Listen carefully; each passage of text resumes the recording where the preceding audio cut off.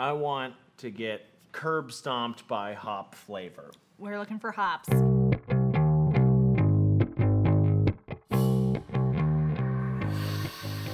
Smell the pine in that one too. The hops, we're coming back to the hops.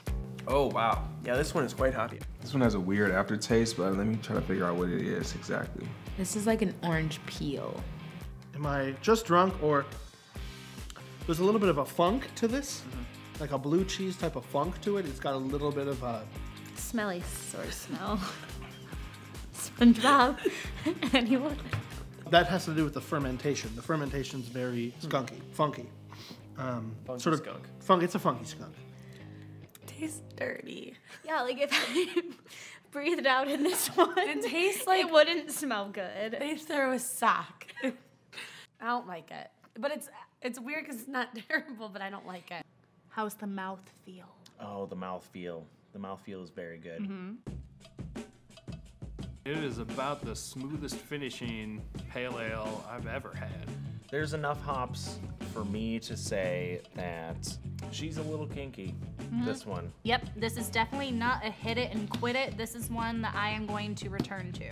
I just taste a lot of hops. There's a lot of hops, and I'm getting like a finish of like some like 4-year-old ranch dressing right at the back there. Just a real little bit of creamy funkiness.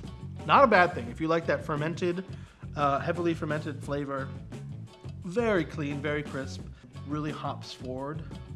Like you no longer want to have eyebrows after you drink this for a night. The IPA lovers, IPA. Yeah. So you probably hate it. Yeah, there's no way. Yeah. It's your throat here, in here. You know? It's one of those IPAs that like the first sip is really, really good, but then the flavor sort of builds up in the back of your mouth and slowly crawls forward. And so this is the kind of beer you need to eat with like a dozen hot wings. This is an IPA that like I would probably like see on the menu and be like, I'm an IPA drinker, I'm gonna get this. And then finish it and be like, oh yeah, this is great because I love IPAs and hate it the entire time. I feel like Because if it's you like $9 IPAs, a you're glass. drinking it. Yeah. And you're going to fake it till you make it. Yes. And Yeah. we're good at that. And Market Garden Brewery, Citramax.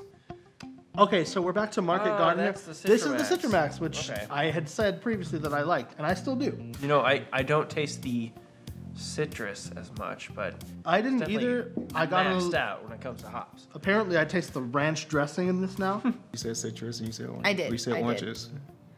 And citrus. I have. I have the gift. I could be like one of those people that travels to taste things. Truly. A food critic. Yes. Yes. Let me sample it one more time, excuse me. Citramax, Max. Yeah, wow. I thought I liked this. Fairly classic IPA, very well done. I don't like really the hop aftertaste, but a lot of people do, so if that's your thing, I think you'll really enjoy this one. Maybe there's just ranch in that bottle. They just, yeah. Someone at the Market Garden plant was like, F it.